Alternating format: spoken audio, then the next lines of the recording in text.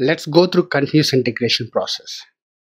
Continuous integration process is a development practice where set of developers do changes to their source code regularly and they push the changes into a source code repositories like Git.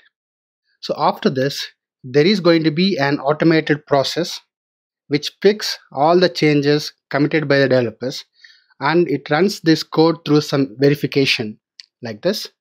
It compiles the code, it executes test cases against the code. It also performs static code analysis like using SonarQube. By just checking the source code, comes out with a report saying how many blockers, how many errors, how many warnings. Then, if everything goes well, it's going to create a software package which is used for deployments.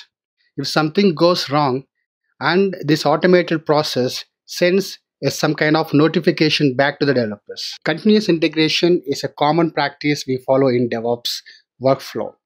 Let's also go through the benefits of using continuous integration here. Primarily, continuous integration gives a fast feedback to the developers.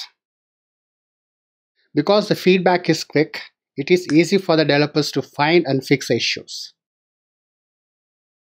It also improves the developers' productivity because it's an automated process.